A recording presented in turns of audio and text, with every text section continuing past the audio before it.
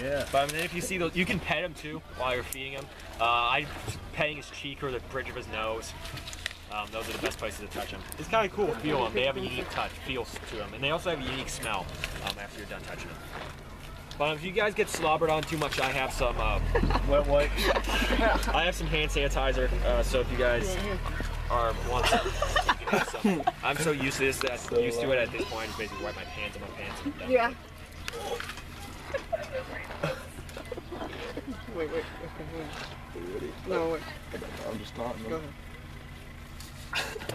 But yeah, that tongue can be up to 16 inches long in giraffe.